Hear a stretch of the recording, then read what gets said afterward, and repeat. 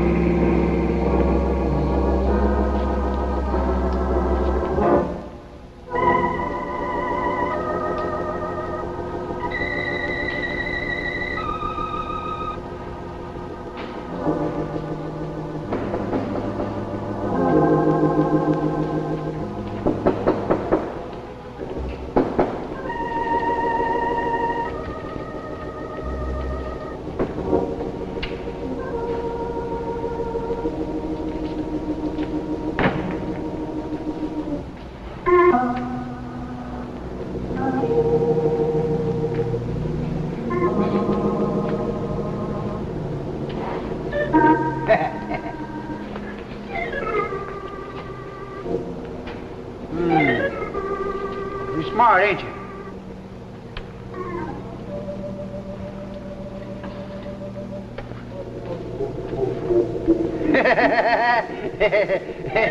Good move. Got myself cornered. Yeah. Say, who do I see about a room? We ain't particular about strangers. What's your business? That might be my business. Suit yourself. Say, I don't want to make a pest of myself, but who do I see about a room? Might you be a newspaper man? I might. Come to find out about the flying saucers? Look, right now I'd like to find out about a room. Look, Mr. Crazy John. Just call me Crazy John. It's all right. Can't hurt my feelings. Nobody can no more. They done all they can to me. They? Now you're asking questions. I'm going to have to check up on you. Well, don't you think I won't either. Hey, wait a minute. What about the room? Who do I... Oh, I'm sorry. I was taking a sunbath. Well, don't apologize. I'm not apologizing. Say, I just got in town. I can't seem to find a place, and I can't get any dope out of the old character. Could you tell me where I could find a room? You've come to the right place. Matter of fact, the only place in town. I'm Ginny Walker. Vic Russo. Hi. Won't you sign our guest register, Sure. Mr. Russo? How long do you plan to be with us? Oh, I really don't know. $25 a week, including meals. Incidentally, I'm a terrible cook. Say, don't tell me you're Mother Walker. No, I'm a daughter. Oh. We bought this place about 2 years ago, and then Mother couldn't stand it, so back she went to Chicago. What brings you to our fair city? Oh, a visit, is that unusual? Well, it is a little bit out of the way. Are you a newspaper man? Good guess. I don't know. About the only transients here in town are the reporters come to unearth the deep, dark mystery of our flying saucers. You know, if you'd seen one, it might not strike you so funny. Are you kidding? Oh, look, if you're here on assignment to look into all this, Look, I'm sorry. It's my fault. Look, could you show me to my room? I'm a little touchy. Yes, surely. Nice? Yeah, looks fine. Come on, I'll help you unpack. Oh, that's okay. Thanks a lot. I'm a little tired. I had kind of a rough trip. I think I'll take a nap now, if you don't mind. Oh, surely. If you want anything, I mean, the bathroom's upstairs in the garage. Thanks. Thanks a lot. That's swell.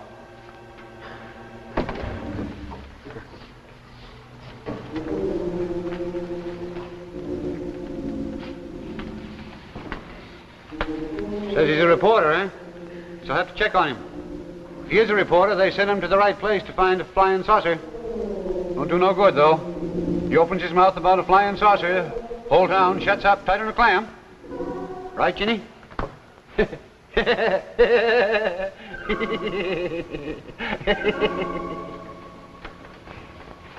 How long you say you've been in town? I've been in town a couple hours. What paper you from? I'm with the Daily Globe in New York.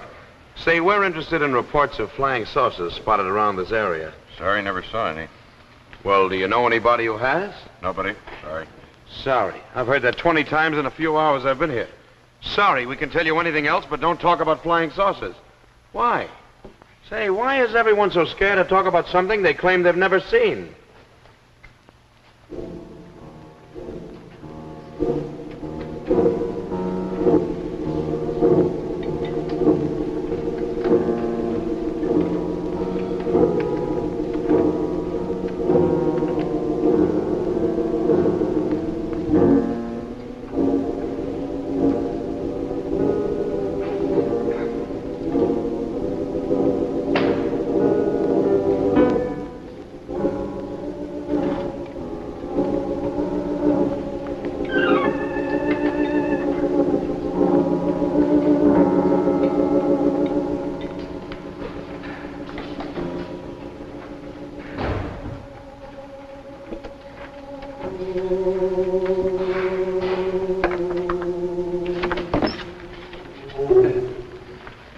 might help you unpack. How'd you get in here? The hairpin.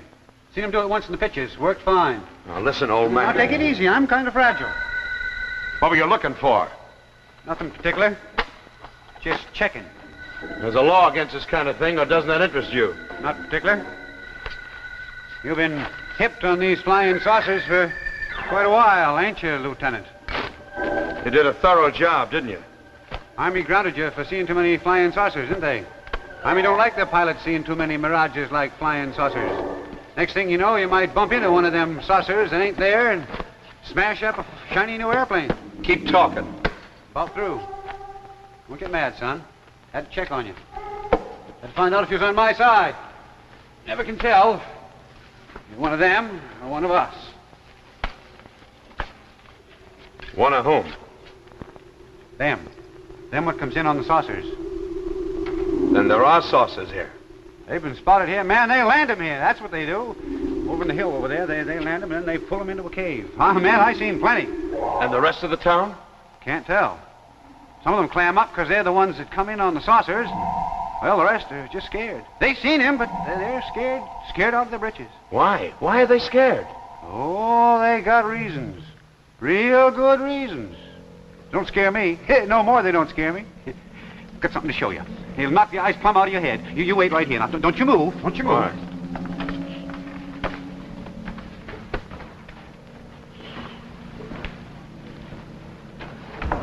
Oh, hi.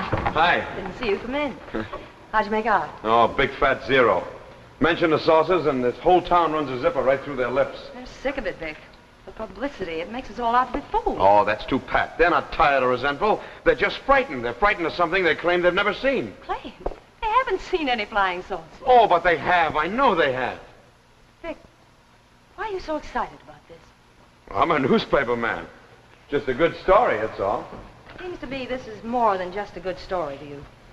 Prove that flying saucers exist. Why? Because I know they exist. Okay. Wait a minute, Ginny. Look, just trust me. Will you believe in me? You're right. It is more than just a story. Has to be. You're not a newspaper man. Hey, don't tell me you've been through my suitcase, too. Well, you haven't got a typewriter. I took a stab at that, and a little I know about you. I'm sorry. Oh, wait a minute. Don't get sore. I shouldn't have made that crack, Ginny. Maybe I was sticking my nose where it doesn't belong. Hey, it's kind of a nice nose for a nose. Hey! You said you was going to stay right there, not move, and you did. You moved. Can't trust nobody about nothing no more. Look what I brung you. Surprised you, don't it? It's a piece of one of their saucers. The Indian gave it to me. One of them blew up right near his place. Wasn't nothing left but smoke. And this. There's nothing but just a piece of steel. Steel? Man, that's what you're looking for. Is this your proof? This? You want to know? What I've seen with my own eyes. You're talking gibberish. See, she's scared. She's scared, too. They're all scared they're going to end up like the Indian did. He's mad, Vic. You can't take his word against the town's. His word and mine. Two of us who swear we've seen flying saucers. What about the rest of the world? They'd believe it, too, if they knowed about the Indian and the reporter from Frisco. Made it look like an accident. Vic, he's mad. Everybody Wait knows a minute, wait a minute. Let's hear him out. No. Not until you heard me out. Vic, you came here to talk to responsible people about the flying saucers. All right, I buy that. It's a worthy aim. But know something. Every flying saucer story that's come out of Las Palmas has come from one source. One source only. Hey, is that right? Right? Sure it's right. I had to. Everybody else was scared. Guess I'm just about the town's only reporter. Only reporter. Wait a minute, I didn't tell you about the Indian and the reporter from Frisco. You leave him alone. Why? Getting sweet on him? Afraid he's going to get hurt? You leave him alone or get out of my house.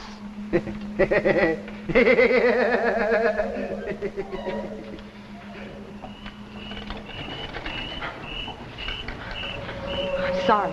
It's not your fault. I knew you were going to find out about the flying saucer story sooner or later. I didn't want you up on a cloud when it happened. Don't believe me either, do you? Think I'm crazy, huh? Crazy Vic and Crazy John, the flying saucer boys. Please, Vic, stop it. Now, wait a minute, Jenny. Listen to me. All right, maybe I was taken in by a crazy old man who showed me a hunk of steel, okay. But, Ginny, I know what I saw, and I saw a flying saucer. Not just something way over yonder behind a hill. Not just a streak of light in a dark sky. Not just a creation of a sick mind that was molded into the shape of a saucer. I saw it, Ginny. It was close enough to reach out and touch. There it was at my wingtip, then back at my tail, up and down all around the plane. Ginny, this thing was trying to fight me. It was trying to destroy me. I can't be wrong about that. Nobody can tell me I'm wrong. All right, Vic. If you say it, I believe it. I believe you, darling.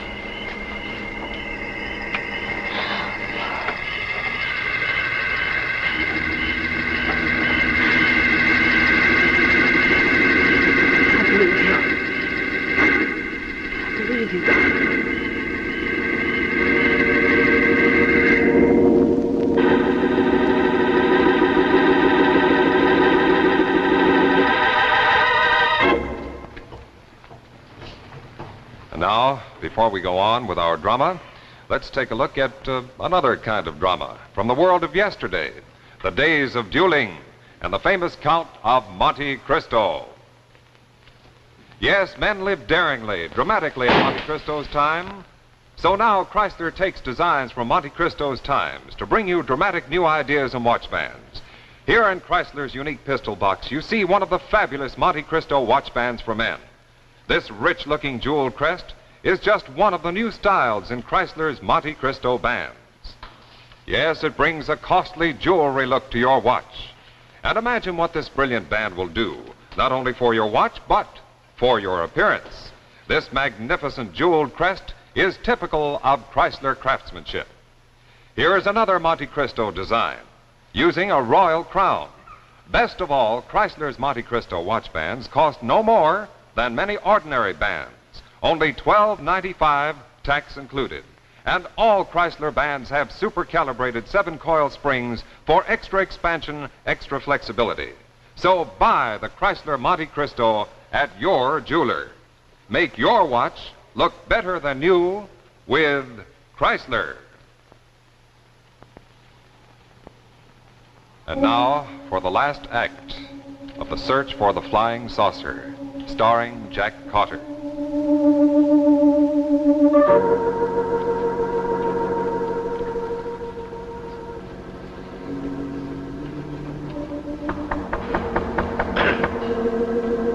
It's open.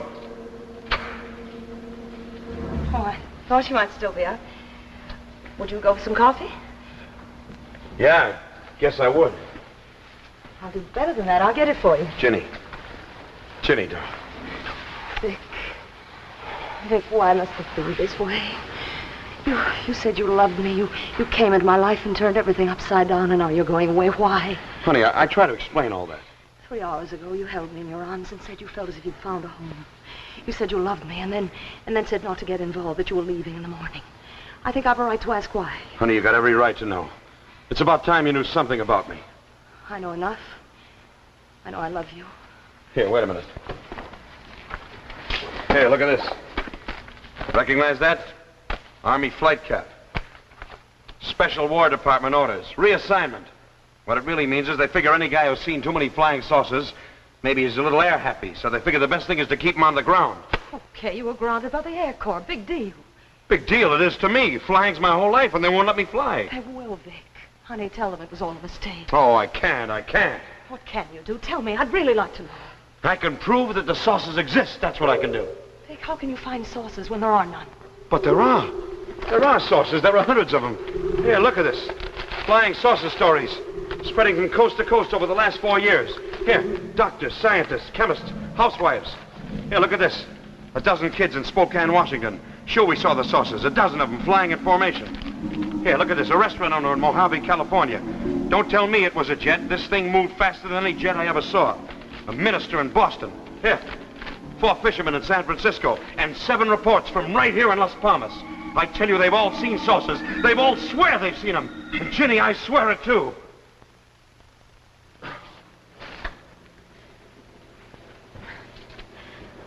I mentioned something about coffee. I didn't want to change your mind.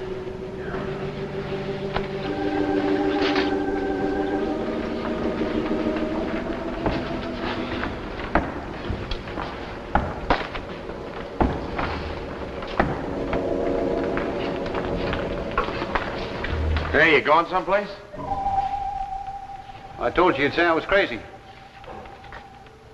How'd you like to catch a glimpse of a flying saucer? Flying saucer. You mean another one of your pieces of steel? Don't forget that. I'd have known you wouldn't have good enough sense to appreciate that. Nobody does but me and the Indian.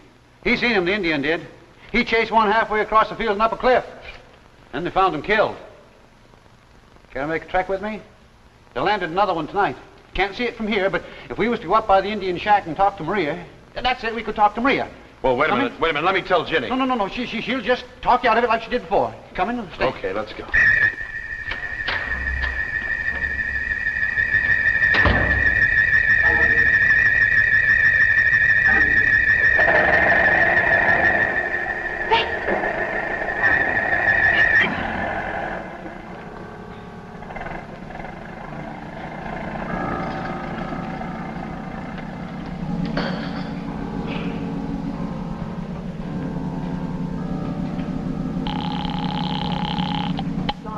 Alone? No, the old man. I think you'd better come right over here.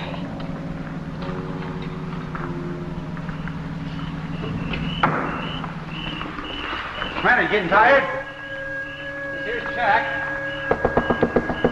Maria's mighty deep. She's nigh on 80 years old. See that hill over there? The hill? That's where they land the saucers and pull them back into a cave. No, can't see nothing. Must have pulled it back into the cave already. Maria, you got company?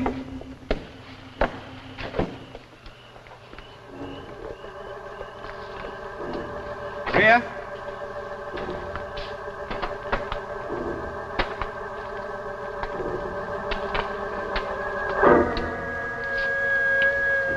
Maria.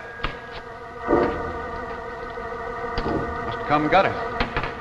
First the Indian, and the reporter from Frisco, now Maria. All of us who've seen the saucers, they come get us, one by one. Oh, now listen, old man. This is twice in one night you threw a sucker pitch and I went fighting for it. Now what's the idea of dragging me up here? There's nobody lived here. There's nobody lived in this shack for years.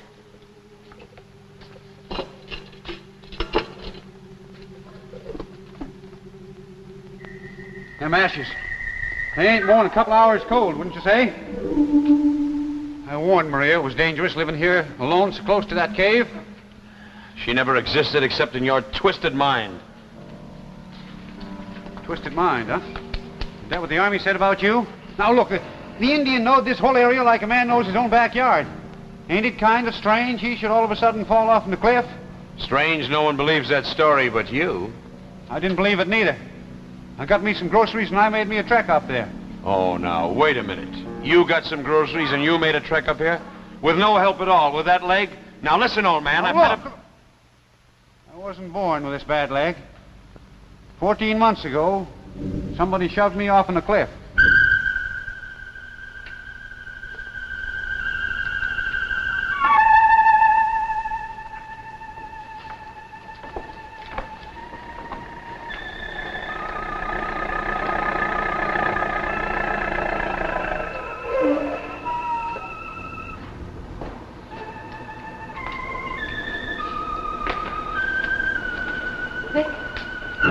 Hi, Jenny.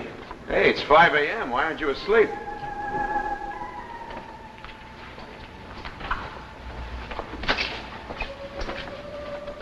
You going back there? Back where? How do you know where he took me? Oh, Vic, stop it. Please stop it. You sound just like him. Do you think that old idiot ever blabbered about anything but that Indian and his wife and... Then there was an Indian. An old man. An old man who died 6 months ago of a heart attack or old age. At the foot of a cliff at 2 o'clock in the morning? That's Crazy John's story. Yeah, well, maybe, but it won't hurt to look into it. Anyhow, we're going to get some grub and some horses, and we'll go up there and find out. Then if there's a cave, if there's concrete evidence, great. If not, I'll just have to start and look somewhere else. Vic, please.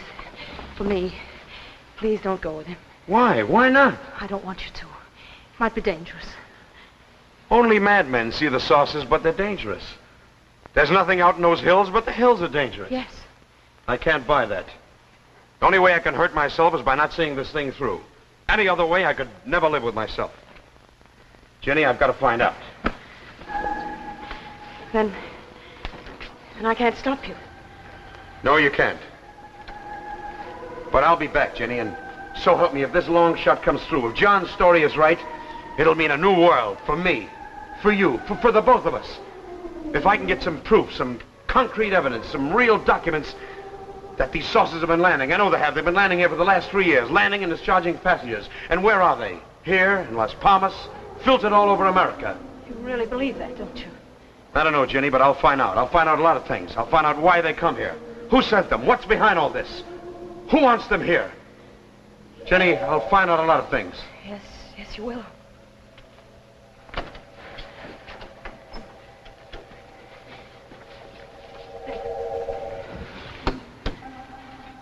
Jenny.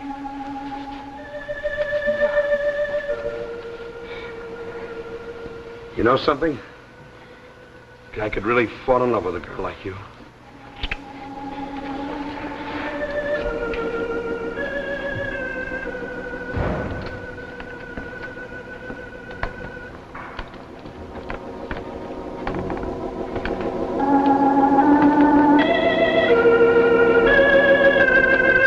Well? I couldn't stop him. He's beaten us. Nonsense. Be a simple matter to dispose of them. What about the others? What others? You don't understand. Vic's not alone. There are hundreds of them, thousands of him. You're mad. I'm mad enough to save us. Mad enough to see what you and I and the rest of our planet couldn't see. We underestimated them. Their world is full of Vic Rousseaus. Full of fools who chase dreams over dark mountains and discover the truth. Kill one and another takes his place. We didn't understand them. We didn't realize their strength and their courage. You're trying to save them. I'm trying to save us. We thought he was a blithering idiot, but we're wrong. He knows the truth. He knows nothing. You're wrong. That piece of metal the old man gave him. You said he'd thrown it away. He sent it to his commanding officer with a report. If he's found dead, if he disappears, they'll believe his story. This place will crawl with soldiers. You're lying. I warn you. If you're lying to save him, if you've fallen in love with him, They didn't send us here to fall in love. I'm telling you the truth.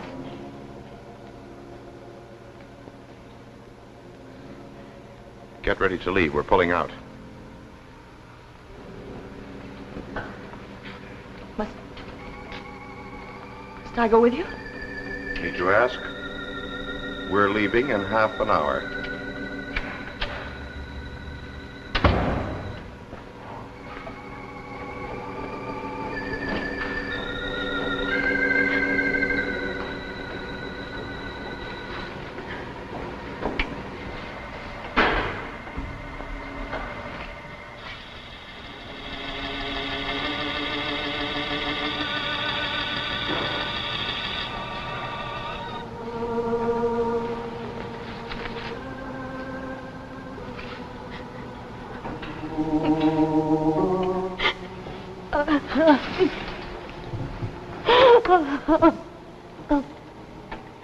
Darling, they didn't send me here to fall in love.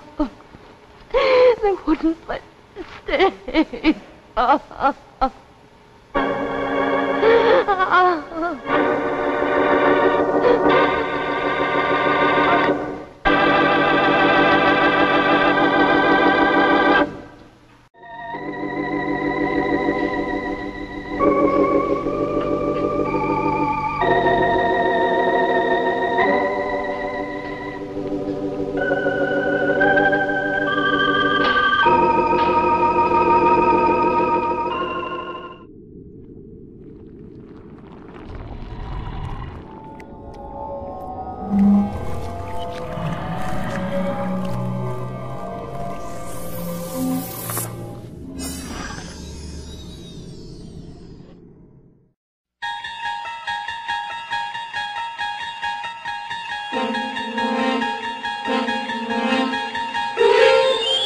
You've just entered a new dimension. A dimension not only of sight and sound, but of mind. Next stop on our journey, the Wayback Machine 1 Zone.